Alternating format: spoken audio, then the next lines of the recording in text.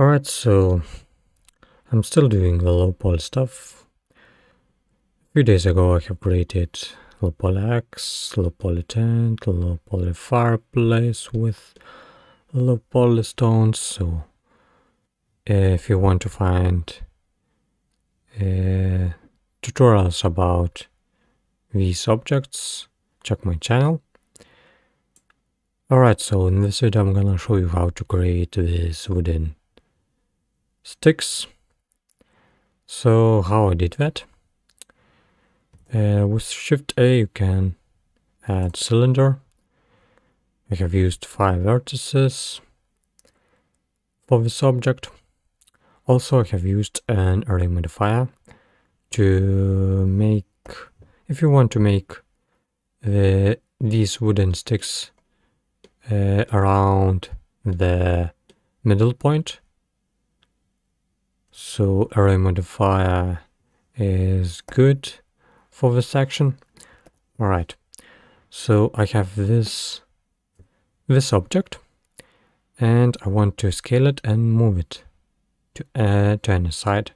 So if you want to keep the pivot point, the original point there in the middle, do everything in edit mode. Alright,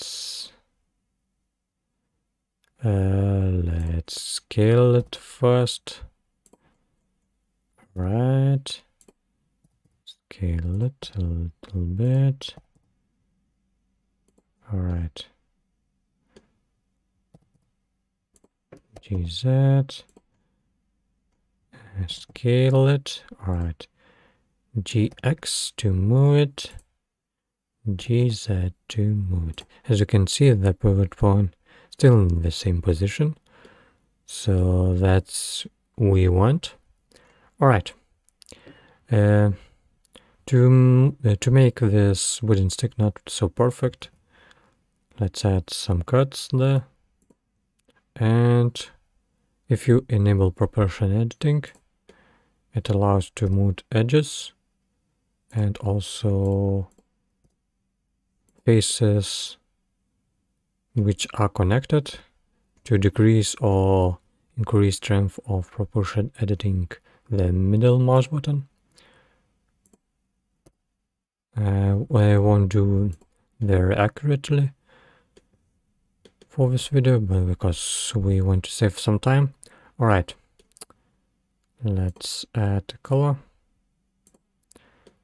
Alright, so how I made this stem in edit mode.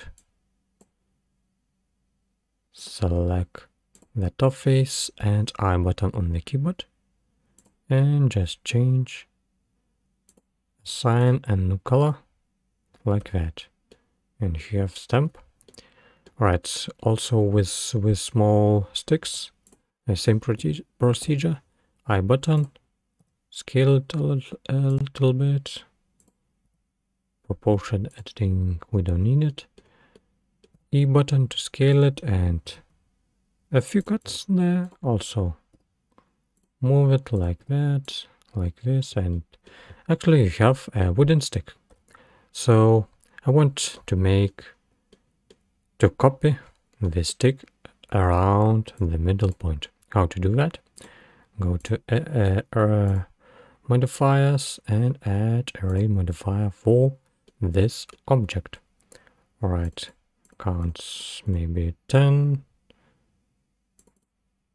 Alright, and we don't need it related offset, but we need object offset.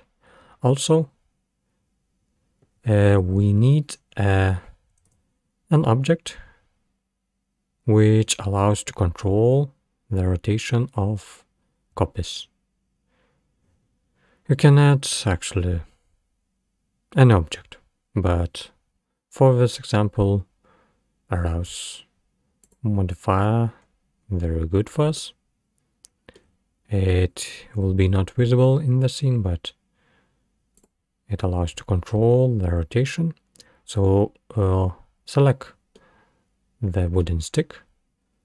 Once again, array modifier object and select this empty object. Right now, if I press R button and Z button, actually I can copy these objects around the middle point. Alright, that's good. And of course, I want to rotate these objects like they are laying on each other. So how we can do it? If I try to rotate with I axis, it doesn't work. If we try to rotate with X axis, alright, much better. Yeah. Let's increase the number a little bit. Alright, let's do from the beginning. Rotate Z.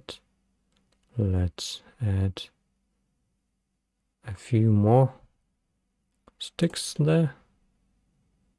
And once again, maybe R button I X will be good for us. As you can see, the object is created.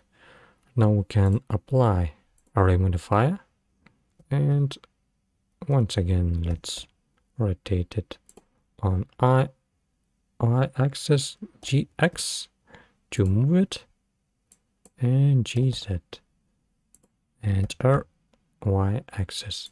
Alright, so actually I have it. The wooden sticks were in the fireplace in the middle. Thank you for watching and see you next time.